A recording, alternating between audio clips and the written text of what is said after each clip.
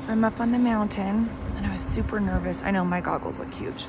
I was super, and I have to pull them back higher, but I just like them right there. I was really nervous to come again.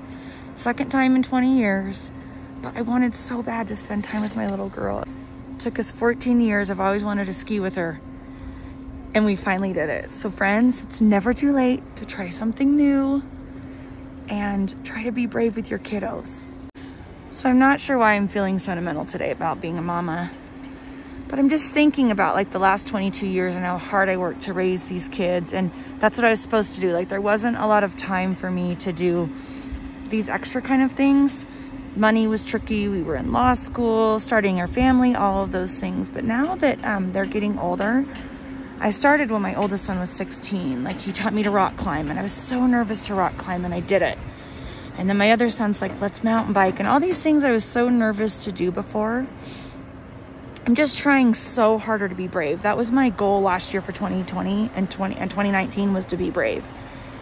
And this year I just keep pushing it. And so I'm just thinking of all you mamas that message me about other things besides DIY. About you're just stuck in that phase where they're all little. And that's the phase that you're trying to keep them alive, right? It's the phase of so much hard work, and that's your job. Like keep it up, keep it up. And then you're gonna get into a phase where things are a little bit more enjoyable. I don't mean enjoyable, it's all enjoyable. It's a little bit more easier to not just keep them alive, but to actually spend time with them. Even though you're spending so much time with them when they're little, I'm just saying, hang on, because there's this phase of my life where I like get to just go up and go skiing with my daughter, and I don't have to worry about changing a diaper or I mean, lots of moms do it when they're little too. I'm just saying, if it's not your season right now, the season will come if you make it. And I'm just really cherishing this time. It's awesome. So those are my chats on the chairlift, right? Let's have some chats on the chairlift. Okay, one other thing I was thinking about on my little chairlift chat. When I was a younger mom, I felt like I could never give like my kids a ton of attention and then get all the other things done. And one thing that my mom said, she had 7 kids and was a piano teacher and was really, really busy too. And she said, Kelly, if you can give your kids 15 minutes of undivided attention, they will give you 2 hours of free time. Meaning, if everything you ever do is always just like subpar, halfway paying attention, they feel it, and then they're always needing you because they know you're not 100% available.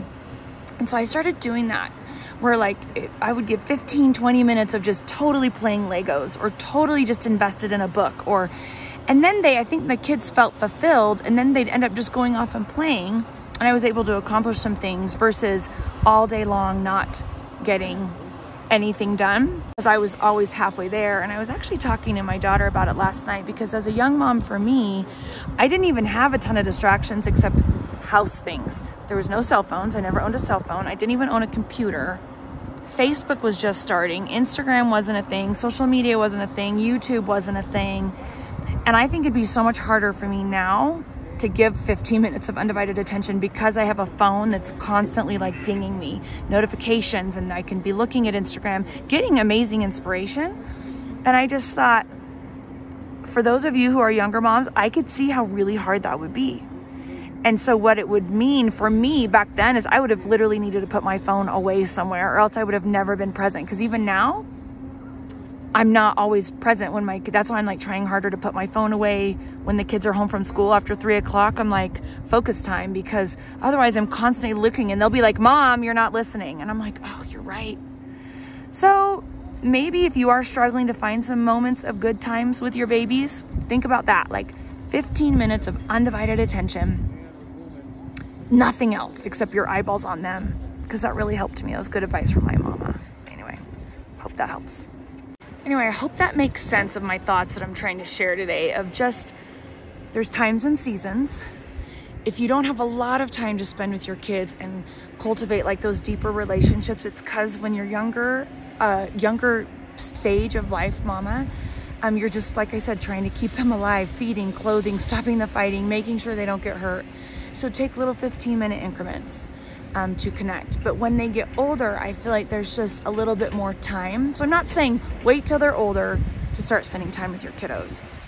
I think do your best But I'm noticing now that I'm in this older phase, it's just a lot easier to spend the whole day skiing and just talking and visiting versus worrying about all the little things. And so I think there's times and seasons. We take a breath, we do what we can. We don't have to wait to be brave or wait to spend time. But I think in different seasons, it's a little bit easier to do. But I think it's valuable in all seasons. And so I think there's definitely times I wish I would have spent more time focusing on my babies when I was younger and less time stressing so much about the house being clean.